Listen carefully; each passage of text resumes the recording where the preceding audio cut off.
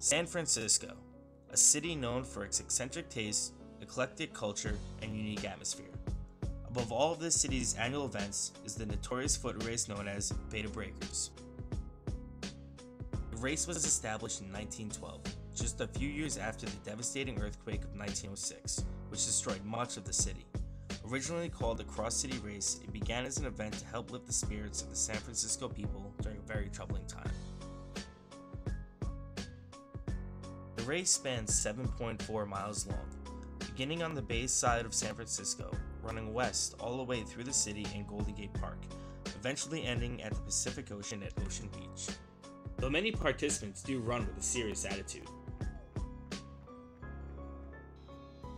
some have turned the event into an excuse to dress up and party, and sometimes partying a bit too hard, which has grabbed the attention of city officials.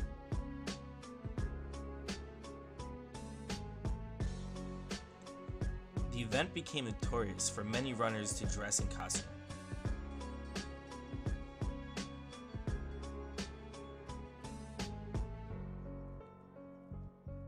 And some, well, they wear nothing at all.